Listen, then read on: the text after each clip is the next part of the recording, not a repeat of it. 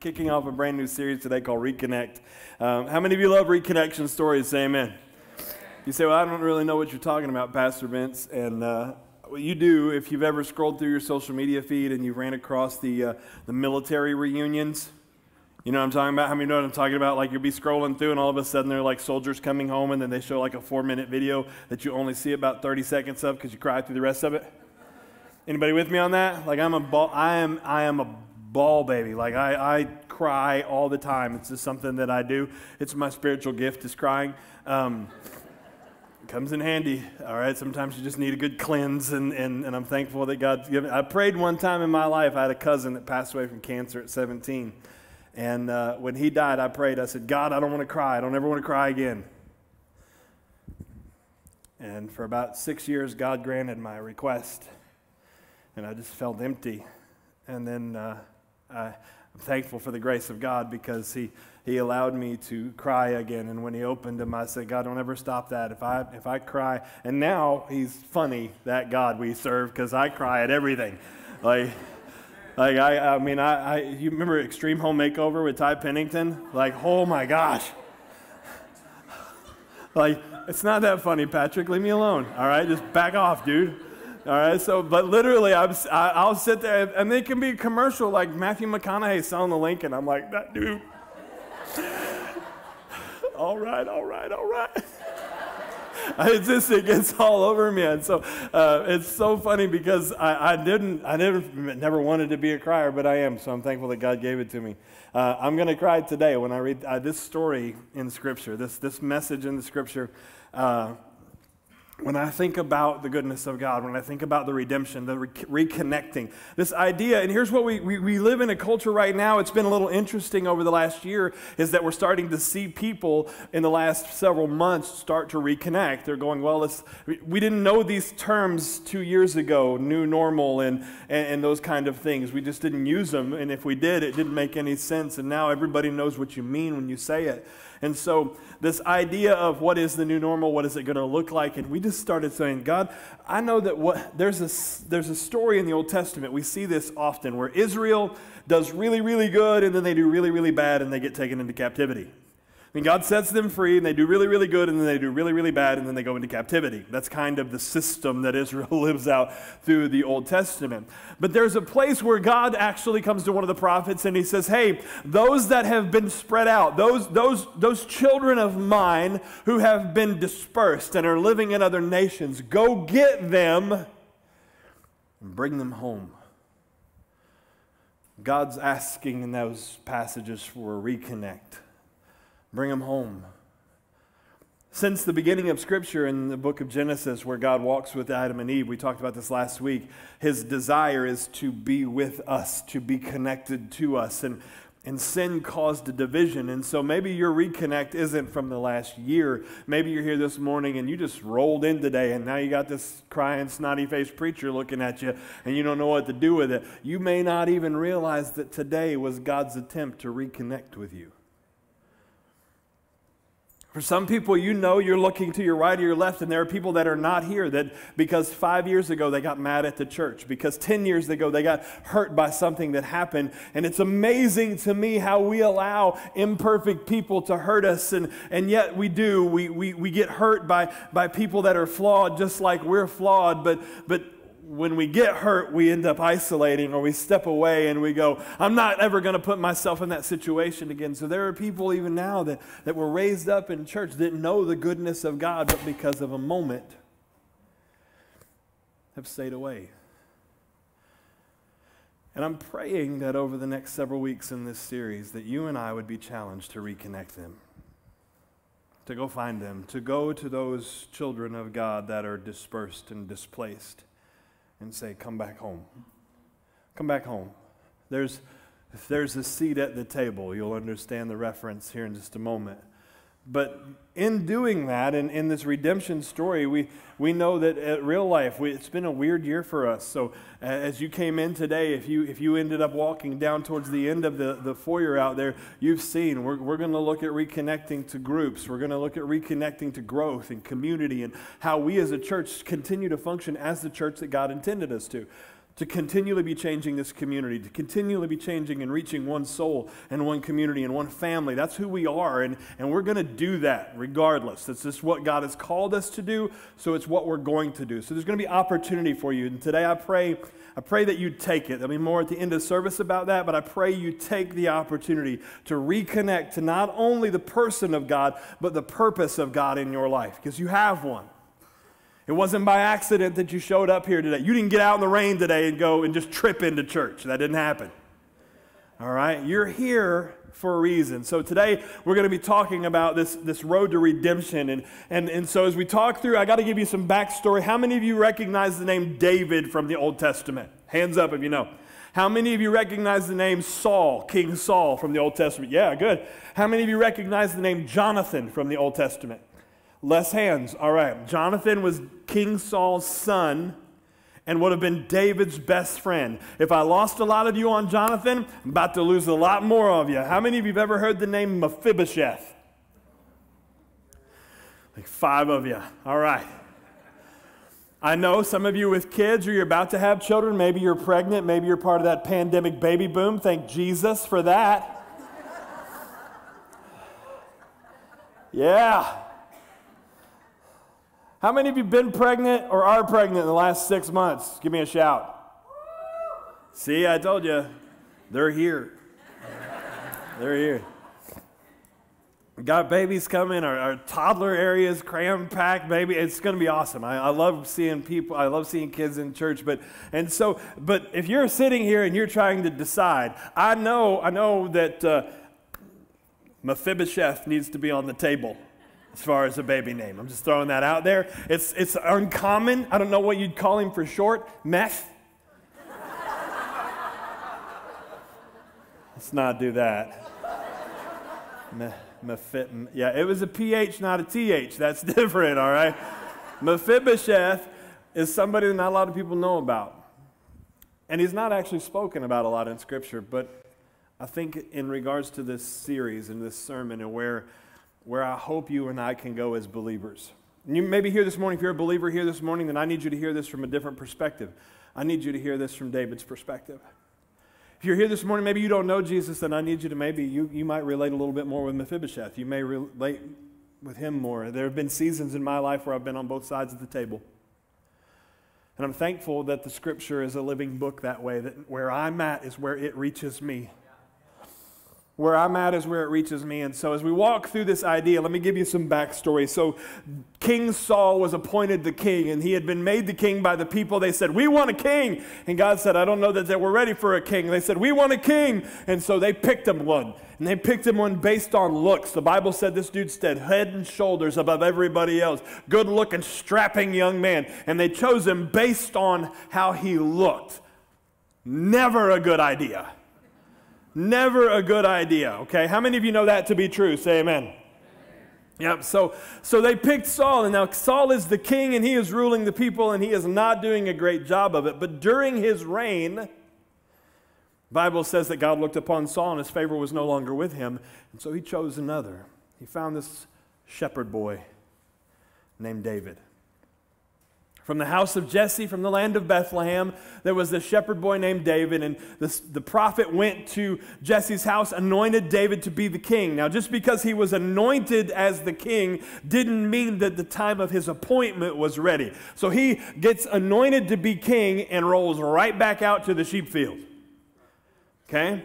He didn't get anointed and then, boom, he's on the throne. That's not how it worked. So he's anointed to be king. Well, word starts to travel a little bit. David starts to get some notoriety because he'd been gifted. Man, God had just poured it out on David. And so we see the Spirit of God moving mightily in David to the point where King Saul starts having these nightmares. He can't sleep. I need somebody to play music to get me to sleep. Here's the providence of God. How many people in Israel do you think played an instrument? Well, oddly enough, this guy in the king's court says, "Hey, I know this guy in Bethlehem who's got a son named David who plays the harp pretty good. Maybe we should have him come and sing." Okay. So that worked out well. So David now starts to get audience with the king. God is preparing him for the appointment. He's not been anointed yet, but he's preparing him. He's putting him in the right rooms so that he's ready for when the time comes. So David is there, and in this time at the king's house, he begins to form this friendship with a guy named Jonathan, which is King Saul's son. And it's quite the friendship. The Bible says that their hearts were knit together, that there was just such a best friend type of mentality, and some of you have had that with people, and you understand what that is. There was a loyalty between these two guys, Jonathan and David.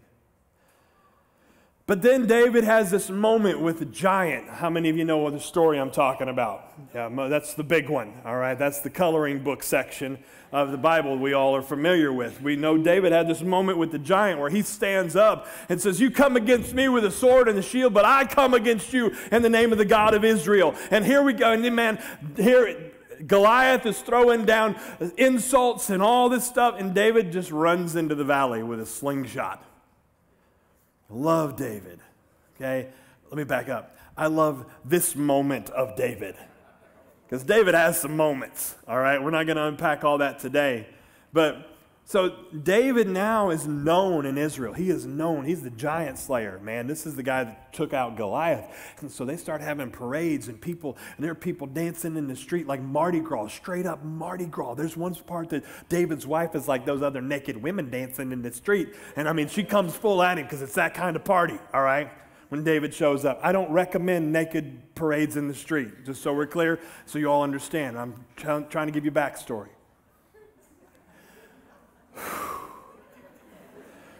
That's probably going to go online. So we have David here, and what they cheer at the parades is what starts getting under Saul's skin a little bit. Saul has killed his thousands, but David has killed his 10,000s. What? He just killed a giant. But the chant got bigger. And how many of you know sometimes the voice of the crowd gets loud? Yeah, it's like we might live in that culture today, huh? And the voice of the crowd got loud, and Saul started listening to it, and his insecurity started swelling up in him and welling up in him, and he had it out for David. From that point on, there was a shift that takes place where Saul's sole mission, his only mission, he wasn't concerned about ruling the people or ruling the nation. He was only concerned about killing David. Because David was appointed to be king, and Saul was the appointed king at the time, and so there was a problem. And so Saul spent the last several years of his life chasing David, trying to kill him. Chased him through the mountains and the hills and the caves and the rivers and the creeks and everywhere else you could chase somebody. He chases David to kill him. And through that whole time, Jonathan stayed loyal as a friend to David. And so this story goes on, it tracks on, and we see finally Saul dies. Jonathan is dead. And David takes his role, his seat as the king. Now, culturally, when a king changes or when a kingdom shifts power, there's a thing that you do, that you must do, or there's a threat. And the thing that you do, that you must do, is if you are the king, or if I am the king and you want to take over, not only do you need to kill me, but you need to understand that I have 3 sons. And so in order to make sure there's no threat from my lineage, you got to go get my sons too. Saul is dead. Jonathan is dead. Mephibosheth. Because they didn't want Saul coming back in. And so we see down the road, we're going to kind of do a time walk here as we walk through this. 2 Samuel chapter 9, verse 1. It says, and David says this. David is now on the throne. He is the king. This is years beyond Saul and Jonathan and their death.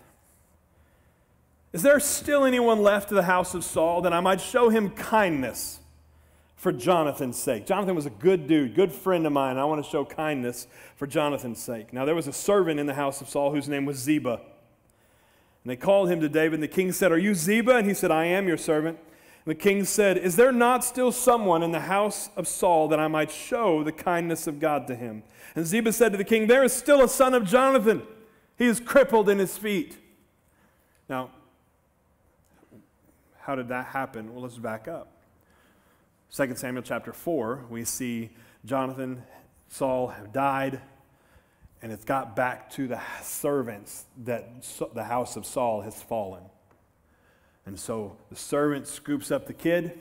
Jonathan, the son of Saul, this is what it says in verse 4. Jonathan, the son of Saul, had a son who was crippled in his feet. Now, this is how he became that way. He was 5 years old when the news about Saul and Jonathan came from Jezreel. And his nurse took him and fled. And as she fled in her haste, he fell and became lame. And his name was Mephibosheth. It's the first time we hear his name mentioned. First time we hear his name is attached to his handicap. It's not only attached to his handicap, but it's attached to his situation. His situation is, I'm on the run. I have to hide. I can't be here anymore because they're going to kill me. So I don't know about you in your life. I don't know if maybe you've ever thought through redemption this way, and I want to unpack redemption this way. If redemption is coming back to God, then there has to be something that is keeping us from God. Something that has separated us from God. And we, even though we as believers, I know Jesus Christ, but there are still things, there are still days in my life where I am not as close to Him as I should be, and it has nothing to do with what God has done on His side of the reconnect. It has everything to do with what I've done on my side of the reconnect. And I want to just talk through this today about Mephibosheth so that you understand that here is the king saying, I want to do something kind, but that is nothing like what Mephibosheth is thinking, because there are some things separating him from coming back. The first one is this, the situation. As I said, he was the son of the former king. He was a prince. He was the prince, the son of a prince. He was in line for the throne, and yet now that throne is no more. And so he left. He was going to hide. He is in hiding. I can't even tell people my name. Because if I tell them my name, even though I'm not in Israel, I'm over here in Lodabar staying at some other person's house. It's not even my house. I'm shacking up at some dude's house, and I have to stay away, and I have to stay on the down low, because if they know I am alive, then they're going to kill me. For some of you, maybe your story's not that extreme. Obviously, we don't live in that culture anymore. But I know for some of you, I want to just ask you this. Did Mephibosheth ask to be born into the family that he was born into? No, no one does. There wasn't a pre-moment where Mephibosheth said, hey, if we could make it to where my grandfather is a psychomaniac, that would be awesome. He didn't pray that, but that's what ended up happening. So here he is in a situation. The situation that he is in is not of his own making, it's just made. And there are people today that I know that sit in churches and outside of churches that the reason they do not reconnect with God is because it's based on a picture they have of the situation they've come out of. We've never had that before. I've never known God before. We never went to church before. This is just who we are. This is what we do. And we get into these things, and then in church we call it this. We call them generational curses. Anybody know what I'm talking about? Or because your grandpa did it and your dad did it, that means you must do it. I'm an angry person. Why? Because my grandpa had a short temper and my dad had a short temper, so I got a short temper. That's the dumbest thing I've ever heard in my life. If you're offended that I just said it was dumb, think logically about it for a moment. My dad is 5'6". What if I said, well, I'm short because he's short? That doesn't make any sense. I'm not short. I mean, I'm short compared to Aaron, but like real people that aren't giants. Literally, I don't. This is a sidebar, okay? Literally, you come in on Sunday morning. If Taylor is here and Aaron are here, I feel like the smallest person on the planet. Taylor is 6'8", and Aaron is 6'6", and I walk in feeling like Rick Moranis, like this big. Some of you don't know who that is, and that's okay. But anyway, here we have this moment, this situation that the Mephibosheth doesn't know anything but, this is my situation. It's a broken situation. For some of you, you've come out of either alcoholic situations, drug situations, just busted family situations, anger, emotion, instability, financial instability, all of it, and this is your situation. This is what it's always going to be. Why? Because that's what it's always been, and that's your situation. And because of that, not only is that your situation, it's also caused you to build prejudices for other people's situation. Because their situation is different than yours, maybe in your mind better than yours, and because it's better than yours, at least through your view, guess what? That's not fair. And so the situation, I mean, think about what Mephibosheth, if anybody could say that's not fair, it could be him. It's not, I didn't do it, it's my grandpa. I didn't throw the spirit, David. I didn't bring the armies after him. I was 5 years old. I got no skin in this game. And yet his circumstance, his situation, he lived looking back at this going, I've got to stay hidden. I've got to stay hidden. I've got to stay hidden. I wonder in your life if there's still things you're trying to hide from God based on your situation. You just don't think you're enough. You don't think he's going to want you. Why would you go to the king? Why would you go back to the king if all you've ever heard is that he's angry at you? I grew up in a church situation. At certain times in my childhood, I grew up, and the only thing that I knew about God is he was mad about everything. You don't go to the movies. You don't do this. You don't listen to that kind of music. You don't dance. I mean, you say it was seriously? Yeah, that was still seriously a thing when I was growing up. Still seeing those things. And you can't ever, man, Christians aren't allowed to. We're supposed to be just not real happy people. How many of you know what I'm talking about? Like, maybe this wasn't your upbringing. Maybe you were blessed and you had a little bit of freedom and if so, that's great. But for a lot of, there's a cross-section of us, and we didn't understand that. It was like, if you don't do everything just right, then there's a chance the lightning bolt is going to shoot out of the sky. I can remember going to the church late at night. I can remember I would break curfew, and before I would sneak in my living room window, I would sneak into the church. I'm not even Catholic, but I would go to repent. I would go confess in the church altars, this little Baptist church on the edge of town. And I would go in there and I would pray, God, I know I'm late. I'm sorry, God. I know I shouldn't disrespect my mom and dad. And I know this is going to be bad. And they're probably going to kill me. And if I don't make it out, I just want to make sure I make it home. Crying, because that's what I do. I've never been really taught that there was an option, because I just felt like everything that I was doing was looked at because of my situation, and my situation was too much. And then we see Mephibosheth in the same. Listen, as we go into this passage, we hear this is how he comes to David. Mephibosheth, the son of Jonathan, the son of Saul, came to David, and he fell on his face. Even in his lineage, they keep reminding us who he is. It's not just Mephibosheth. It's Mephibosheth, the son of Jonathan, who was the son of Saul, that guy.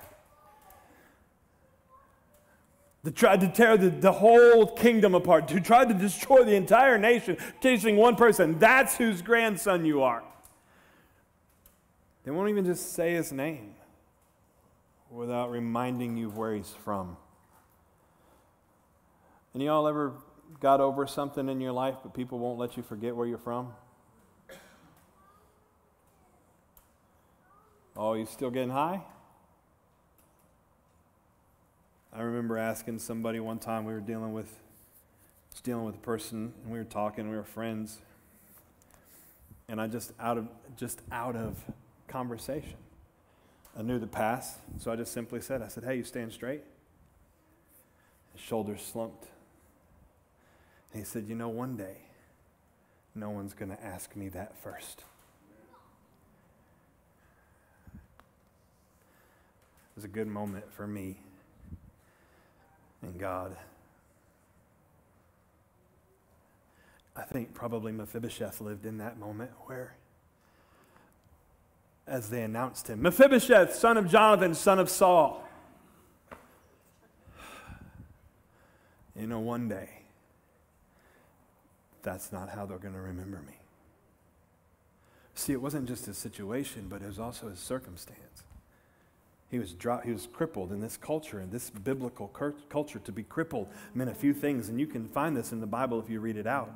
You can find that in the Bible, if you were crippled, had a couple places you could hang out. You could hang outside the gates of the temple, and hopefully receive some money as a handout. Or in the Old Testament, we see the lepers and the cripples pushed to the outside of the city walls, and you just stayed out there, and hopefully you could maybe beg from somebody that came in the city, but you weren't even worthy to be in the city. This gentleman lived outside the city in the land of the region of Lodabar, and he was crippled. In fact, if you remember when David asked, is there anyone in Jonathan's family? The way he's defined is, oh yeah, there's Jonathan's kid, the cripple. He didn't do it. He fell. It was a moment that happened that had become his definer throughout his life now. I wonder again in your life, church, and in my life, have there been moments, just a snapshot that happened that has now become the definer as you go forward? It was a moment that you didn't see coming. It was a sin that you didn't anticipate. It wasn't done in malicious intent. It just happened. And I'm not saying it was an accident, but I'm just saying it happened. And because of that moment, I know people that have been out of high school for 50 years and they're still living under a reputation they had as a sophomore. Why? Because that's who we are. We're not good at redeeming people back to who they are in Christ. It's easier for us to remember the stuff, the limp. We can remember the limp. Oh, Mephibosheth, yeah, that's Jonathan's boy, the crippled one. Yeah, because he's got that, I don't know what, one translation says his ankles were crushed. So everywhere he walked, there's a drag mark. What about you? You still have drag marks on your heart, your soul? Moments you didn't get it right, moments you messed it up, moments the world won't let you forget it because this is who you were. And you know it's who you were too. It's not something you can forget about or ignore, but you also know it's not who you want to be. It may be who I was, but it's not who I am because I don't want to be that. I don't want that to be my definer anymore. And so we get this story. The Bible says that the son of Jonathan, the son of Saul, Mephibosheth, comes in. David says, "Mephibosheth!" Exclamation point. I imagine the room shook, and I'm sure Mephibosheth did the same thing.